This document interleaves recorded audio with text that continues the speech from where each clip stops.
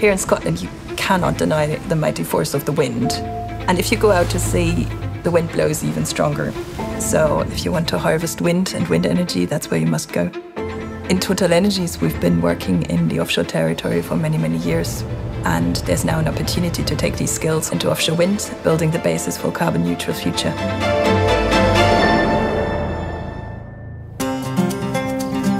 I've been coming up to Scotland quite frequently for work since I started in my role, and it's a very beautiful place to work. One should add that here in Scotland the weather conditions can be quite rough, but that's also the reason we're here.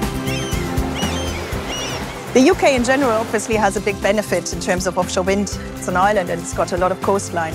Wind speeds are typically higher on the sea than they are on the land, simply because there are less obstructions and the flat sea essentially acts as an accelerator.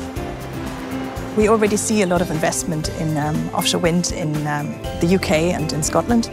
The UK is second only to China in terms of installed capacity of offshore wind. In fact, I think it was earlier this year that there was more electricity produced by wind power than by gas for the very first time.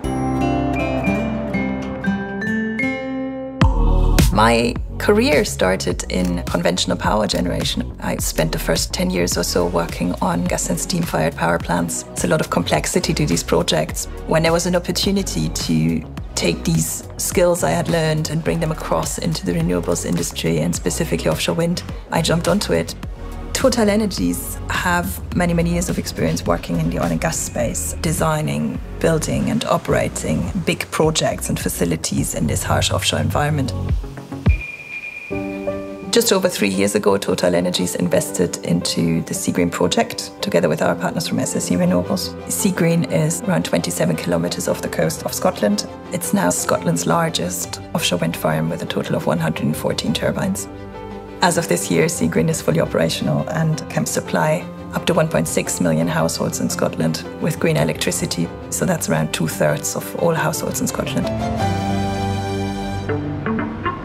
Scale of these projects is extraordinary. Developing, building and operating an offshore wind farm is quite a feat, and it takes a diverse team of specialists to come together to make it happen. I grew up in Norway, so I grew up right next to the sea. My parents both worked in offshore oil and gas, so I just naturally followed in that direction. And then 2 years ago, I made the jump into offshore wind, and it's been the best decision I ever made. Offshore wind is still a relatively new industry, so we're essentially building it from the ground up and being able to use our past background and experience to do that in a safer, responsible manner is quite an exciting project to be part of. So I transitioned into offshore wind at the start of this year, just as the Seagreen project was ramping up. I was previously 10 years oil and gas working in the North Sea. It's a very harsh environment, so we need to make sure that the foundations on the turbines are able to withstand everything the North Sea can throw at it in the height of winter.